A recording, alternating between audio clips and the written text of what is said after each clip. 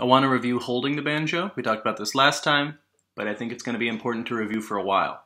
So, to hold the banjo, you put your left hand under the neck, and the left hand supports the neck, and you can kind of lift it up or down wherever feels comfortable to you. Most banjo players play it so the neck is at a 45-degree angle, pointing kind of just as much up as it is over. So it's not straight up, and it's not straight across, it's right in the middle. Most banjo players play it around here, and your left hand holds that. Your right arm goes over the top of the banjo, your fingers stick right here, and then you can pluckety pluckety pluckety pluckety pluck, or you can strummity strummity strummity strummity strum. Okay, so that's holding the banjo.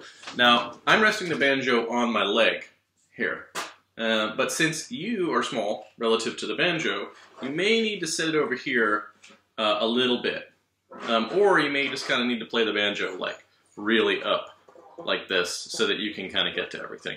It shouldn't be that big of a deal. You just kind of have to twist your hands a little tiny bit. The point is, you find what's comfortable for you, find what works, and make sure that you have, the most important thing is that you have your left hand under it and your right hand over it. And kind of wherever your hand ends up is a little bit less important for now.